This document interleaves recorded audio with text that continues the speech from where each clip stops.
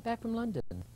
A couple months ago, yeah. A couple months ago. I've been in New York. I just got to L.A. Roger Moore, Michael Caine. Yeah, great guys. Scotland. You were filming in Scotland. At the Inverary Castle and the Dundurov Castle. Really? Cold. Very cold. You know the song Loch Lomond? It's extremely romantic and beautiful country. I really suggest that everybody watching this program find a way to get to Scotland. Is it really romantic? Yeah, make sure you're with somebody. I was alone, and I kept thinking, where are my boyfriends when I need... No, it's beautiful. Working with Michael Caine. Yeah, he's a joy. Is he? He's so funny. He kept the crew laughing 24 hours a day. He's an extraordinary person. You know, he really loves his wife, as does Roger Moore. Roger Moore's daughter plays my daughter in the film. Oh. It's a caper. Can't tell you too much, it'll ruin the plot. But in the 60s, we all lived together in Kings Road during the hippie revolution, and I had affairs with both of them without them knowing about it. And so that's in West Hollywood. No, Kings Road in London. In London? Okay. And Deborah Barrymore, Roger Moore's daughter, is my offspring from a liaison, but not necessarily. You don't know until the end which one is their father. But it's very funny, and kind of, my daughter belongs to the CIA, so the CIA is involved, and Jules, and comedy, and Michael Winter directing, and it was a blast. I brought some pictures. Why is it called Bullshot? Bullseye. Yeah, Bullseye. Why? Well, Michael Caine originally starts off in prison, and he's forever shooting arrows into the bullseye. Oh, I see. And that's a running gag throughout the film. But it's one of those films, if you talk about too much, then you don't. Oh, okay. But here I am in Scotland, and you can see there's Michael Caine and Sally Kirkland and Roger Moore and Michael Winter, the director. And it rains a lot in Scotland. You have to get underwater cameras. This camera was waterproof. Here I am in Piccadilly. I stay at the Meridian Hotel, and that's me in the red. And I just love Piccadilly. If you all go to London, you got to find a way to get to Piccadilly Square. And here I am back in Scotland, and you can kind of see how beautiful the Loch Lomond. This is the castle, the Dundurov Castle behind me, and I'm standing right by the lake. But you meditated a lot there. I did. And here I am with all these little kids playing bagpipes in Scotland. And of course, Kirkland means church on the land in Scotland, so I immediately went to look for my clan and all of that. And here I am with the Klansmen. You know, what do you call it? Not the Klansmen, the Highlanders. And they relive the games once a year, and so they come out in their various clans, etc. How about the bagpipes? Well, here I am. Let's see. I don't know. Oh, yeah, there were definitely. Is this a bagpipe player? Yeah, there's one right next to you. Yeah. This is outside the Scion House in London, which is government-owned. And anyway, did you find out what happens underneath the that skirt? Did you find? Did you ask? Did you find out? Well, Michael Caine and Roger Moore wear kilts a lot, and I did go running around with my camera. I took 200 cameras. And at one point, I got down to the ground. I said, "Okay, you guys, I'm taking pictures up your skirts." But lo and behold, they had underpants on. Oh, they do. Yes. You've just you're doing something. Revenge. Revenge, yes. Revenge. My God, Revenge is in with lieu of footage, we have. Kevin Costner, one of the hottest. He's wonderful. Is he really? He's a wonderful human being as well as a wonderful actor, and he's the executive producer of this. I just saw him on a talk show, and I thought he was just. He cares on about the people. Letterman show. Yeah, really? Boy, he was great. Well, he does care about people, you said? Yeah, and here I am looking the way I look in Revenge. I play Star, a rock star, who kind of helps Kevin find the guy who targeted him to kill him for Anthony Quinn while he's trying to find Anthony Quinn's wife, who he's in love with, thus the name Revenge. So that's my look in Revenge.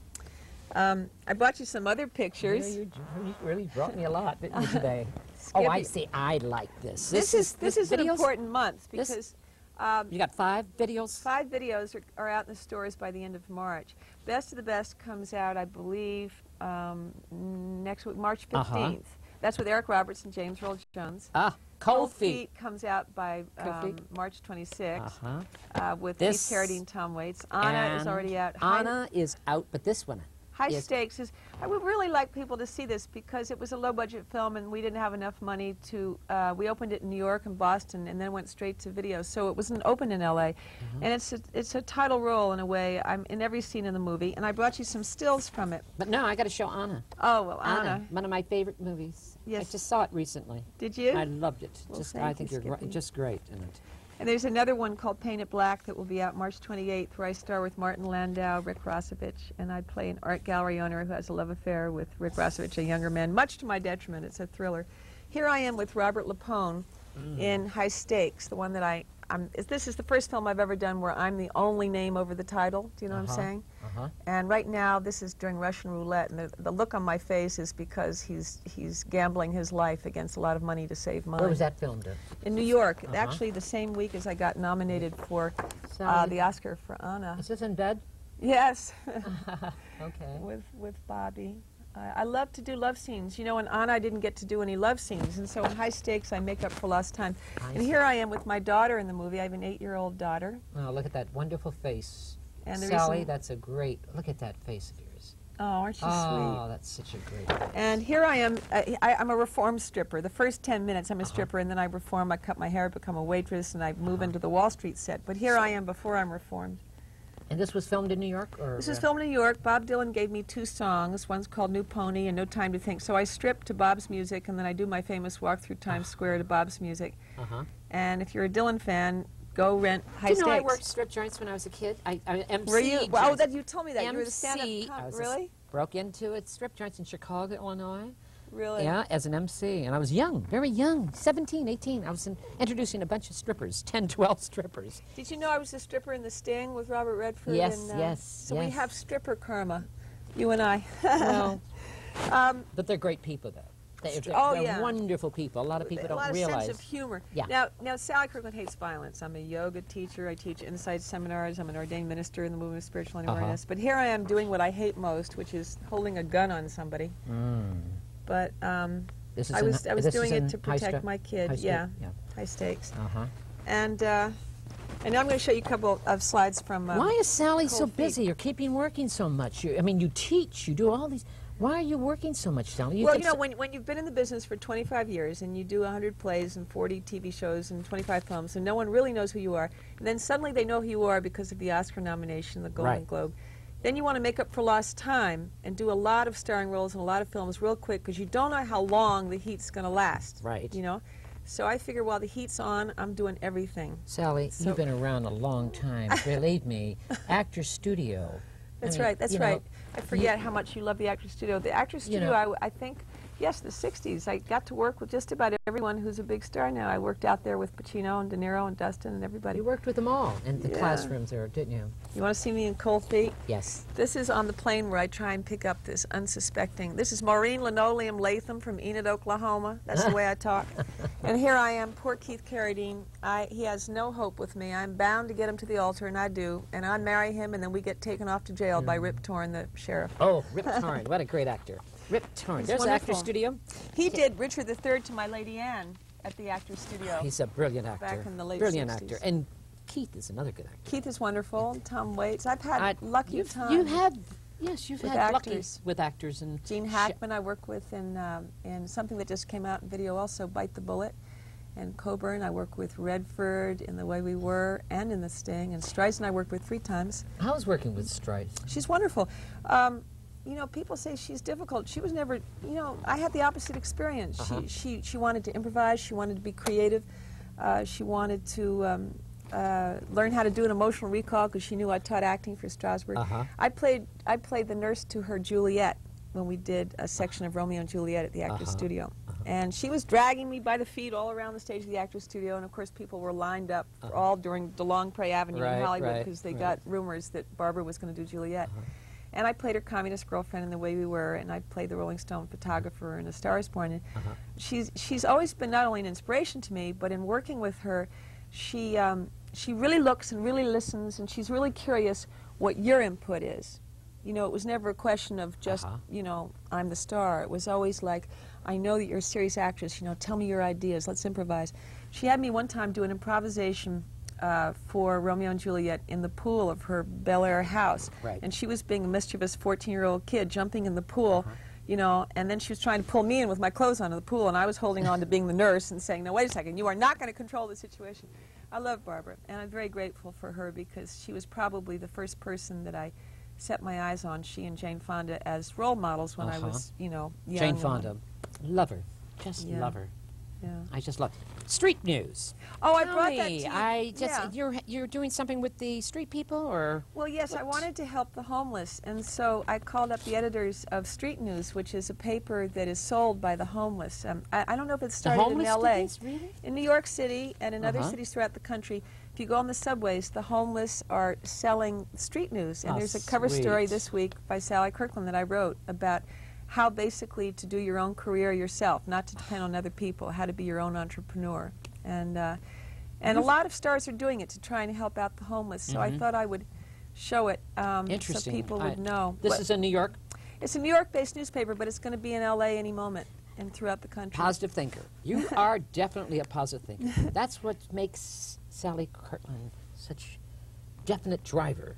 Oh, thank you. And you're good. And you're in good health, spiritual, whole thing. Thank you, You Skip. can't afford the luxury of negative thought. Of a What negative is- thought. Tell me about this book. This is a book that I consider my Bible now, and it was basically originally written by two men, John Roger and Peter McWilliams, for people with terminal illness. And then they realized that there's a lot of people in life who are depressed, and so it's called terminal, what does it say? For people with, Threatening illnesses. including and life. yes. So With I'm any one of those life, people yeah, that when including life. I'm in a love relationship and it goes bad, or when I'm out of an acting job or I've just lost an acting job, Right. I'm just as much of a basket case as someone with cancer.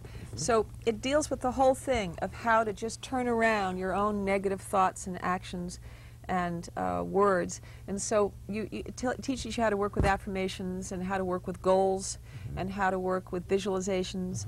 And it gives you a lot of information of a lot of organizations that I work with. You know, In tune with your body. Yeah. Sometimes. Is that it? In Your tune? heart. In your Your heart. heart. In your body. When the you heart's can cure. open, You yeah. can cure illnesses if you're in tune with the body is doing. Isn't that true? It's Tell me true. about that. I don't. Well, you know, I had a clinical death experience in the 60s, and I sure didn't know about any of this back then. And I was doing what unfortunately, too many young people get into without knowing the difference. Drugs and cigarettes and liquor and all that. And I haven't done those things for 20 years, thankfully. But at the time, my body was getting sicker and sicker and sicker, and I was getting more and more depressed. And I just didn't put it together that when you have poisons in the body, the mind, you know, gets poisoned and the Right. heart shuts down. Yes. And we all have auras around us. And when you do drugs and liquor and cigarettes and any kind of addiction, you know, too much caffeine, too much sugar, all of that, causes rips and holes in the auric field. And you start picking up negativity from other people that has nothing to do with you. So in order to preserve your own health and peace of mind, you have to keep your aura clear by obviously being aware of what you put in your body and what you Right. put in your mind. If you're hanging out with negative people, guess what? You're going to get negative. So you surround yourself with Positive. you know, Only heart people. Good heart people. Is that what Yeah. you call them, heart people? Heart people. I like that. Heart Yeah. people. What kind of food is Sally Kirkland? Kirkland. Kirkland. Okay, I know. Food, Sally Kirkland. Well, I've recently just gotten over something called Candida, which is an intestinal virus thing. And so I went back to being a vegetarian. So right now, I'm being a vegetarian. I'm eating an incredible amount of vegetables and salads and tofu and nuts and carrot juice every day. I have a juicer, so I make fresh spinach juice, fresh carrot juice. And by the way, for all you people out there that may have like heart disease and cancer and lupus and AIDS and any low immunity disease, fresh carrot juice is the best thing you can do. Why is for that? I have it infection. every day too. Why is carrot juice the best? It cures infection. Carrot and juice? it builds up the immunity. really? Yeah, and a lot of vitamin C. You know, Norman Cousins' book, Anatomy of an Illness, and he Right. talked about how he cured himself of a terminal disease through massive amounts of vitamin C and all the humor in the world. He went out and got all Laughs, the Marx Brothers laughs, films laughs, and laughs. Laurel and Hardy. And he would get his phone. He said, "Now don't call me up unless you're going to make me laugh." And sure enough, he healed himself of this terminal illness. And I'm a strong believer in just telling people what I know, and what I know is that I'm happy to say that 7 doctors who said I wasn't supposed to live back in the 60s would be happy to see me wherever they are now, that I'm alive and well and actually never been healthier. I swim 40 laps a day, 5 days a week. Really? I do an hour and a half of hatha yoga a day, 2 hours of meditation, and I do an incredible amount of water and what I call centering. So when something comes into my life and it's negative, I just kind of close my eyes and do a Sanskrit spiritual tone that centers me. Yeah. you know. And I work with Insight Seminars, which is right here in L.A. and Santa Monica. You have several around. Where, in Canada too, here? Insight's all over the world. Uh-huh. You can just look in the book, Insight Transformational Seminars, and in every major city in the world there is a center. Also, the University of Santa Monica I do a lot of work with, and they have a health center that I'm currently doing workshops for. And I just did a workshop for the Institute of Individual and World Peace last week, connected with that book, with one of the writers, Peter McWilliams. Sally Kirkland lives alone? Oh, that. It's funny, every time I'm on your show, Skippy, I've just been going through a tough time in my personal life. So, you have a tough time in your personal life? Well, yeah, because I'm always running around the country, and whenever the man in my life wants to see me, I'm nowhere near the city he's in, and it's a choice between career and personal life. And I'm kind of lonely right now, and sometimes when I get lonely, my way of purging it is to transmute it into art. And so, and this is for all of you out there, that when you get depressed over your love life, sit down and write a poem. Lately I've been teaching workshops, getting people painting and writing poetry and singing and dancing and doing comedy improv.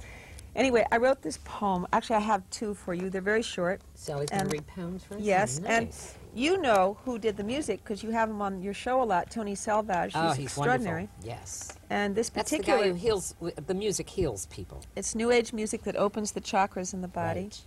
And anyway, I really suggest to people, whether you do it in rhyme like I do it, or whether you just do free flow, that when stuff's coming up for you and you feel like crying, do one of two things. Either scream and cry at God, who, believe me, hears you, or sit down and write a poem and let the pain out that way, because then it becomes art.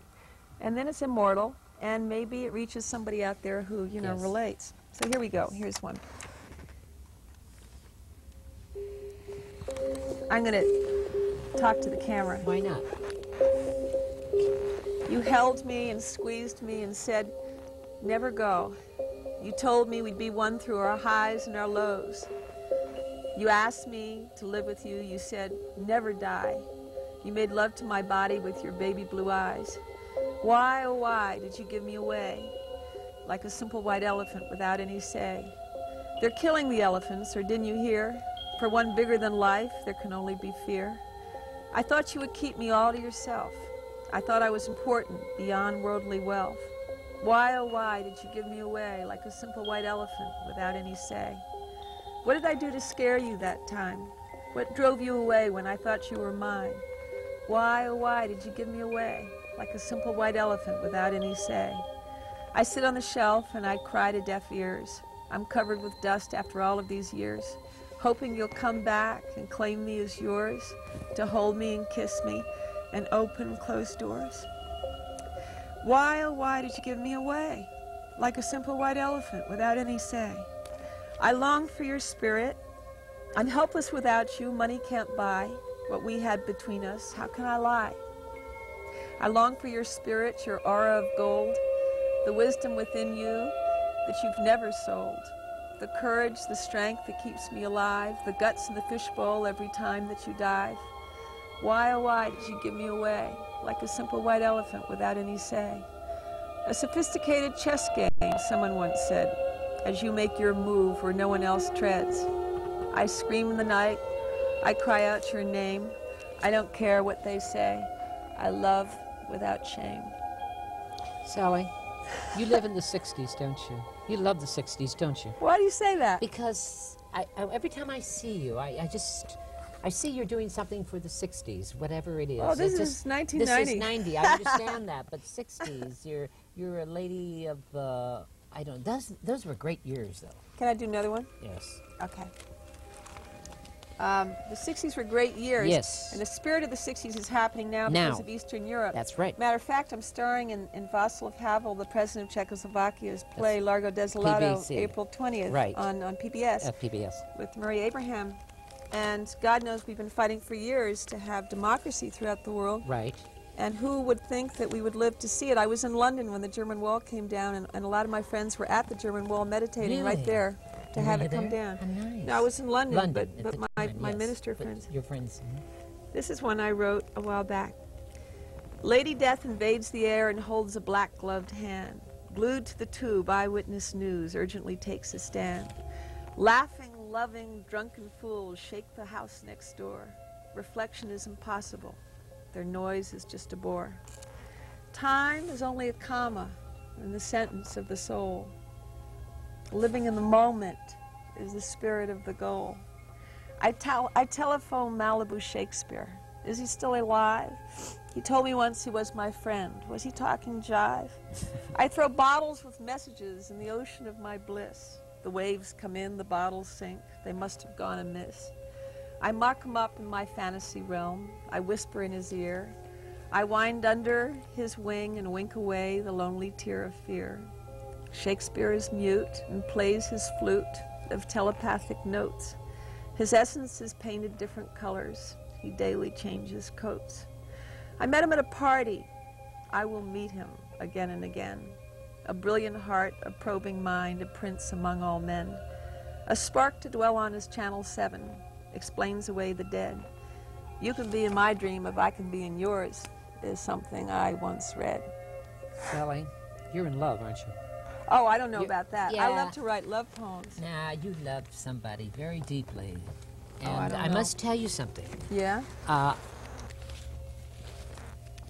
You dance. Yeah?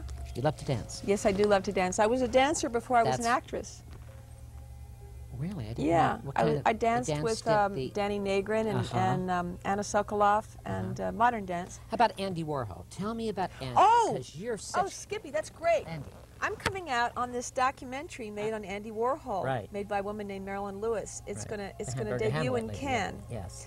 And they talked to me and Viva and Dennis Hopper Shelley- and Ultraviolet Uh-huh. and Shelley Winters. Uh-huh. In fact, we filmed it, my part, right at the Havenhurst Lanai Hotel here Right. in Hollywood. And Andy, I was lucky because I was with Andy when I was a little kid and I was all confused Right. and hurt and mixed up. And the very first time I was ever on film was in Andy's film, 13 Most Beautiful Women. And he said to me, now, Sally, I want you to stay there right in front of the camera, and I'm going to leave the room, and I don't want you to move. So I thought, no, wait a second now. I'm a Strasbourg actress. You can't tell me not to move, Right. not to animate. So he left the room, and I sat there looking at the camera. And, of course, I was unhappy. It was the 60s, and I was in Right. love with the wrong person. And out of my eye came this tear all the way down my face. And that was in 1966, the first film I was ever in. And then all these years later, Andy called me up and he said, would you and Paulina Poroskova be on my MTV talk show? And it was in November. It was right after we finished shooting Anna. And I hugged him and I said, Andy, you've never looked better. And he said, you've never looked better. We both look better than we did in the 60s. And I felt a real peace and serenity in him that I hadn't seen before. It was almost like his soul knew that he was going to pass over. And he left. He died February after that November. So I'm glad I got to share that moment of Anna being so Yes. successful because he was the first person to take a chance. Was he very spiritual? Well, he was Catholic and he went to church with his mom every Sunday. He did. I think so. You know, he was avant-garde. He was an artist. The artists that we really loved. He was very lonely, wasn't he? He kept himself... He was a loner. A He loner. wasn't lonely. Lonely. Yeah, yeah. Like, yeah. I'm a loner, but I'm not lonely because Yeah. he surrounded himself with friends. And I like to think I surround myself with friends.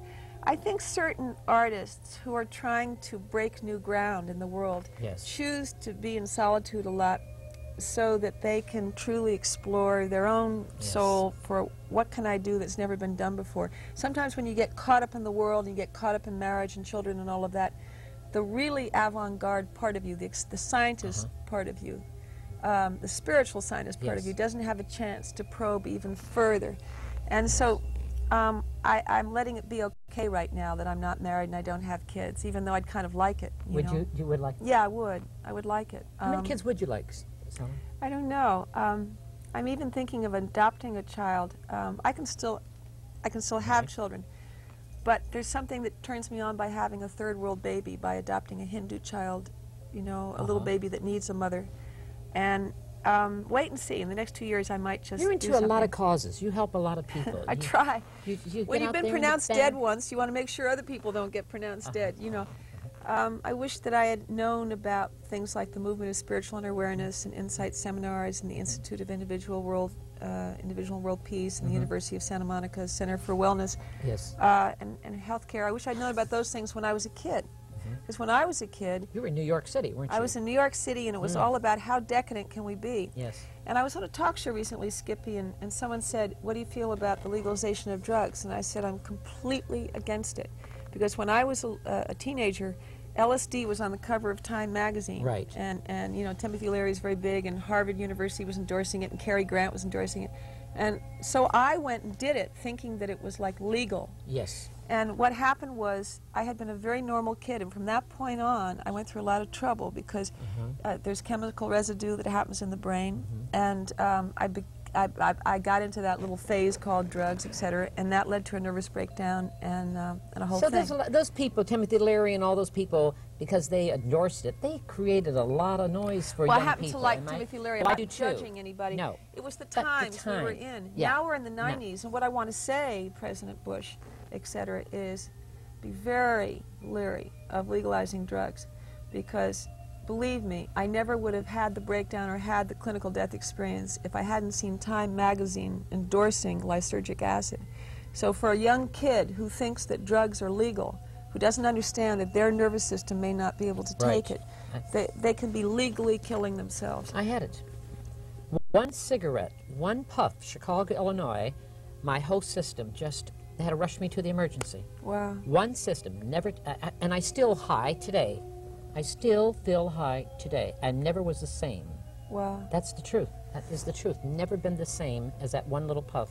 Yeah. Because my system wasn't for it. You see, every individual is different. That's true. You know, you may see someone like, oh, I don't know, let's say that someone like Picasso smoked until he was 90-something, and everyone says, well, if Picasso can do it, I can do it. But every individual is different. And so there's violins, and then there's Stradivarius violins. Yes. And you and I are Stradivarius violins. The strings break more easily, but maybe that means we're more sensitive at the same time.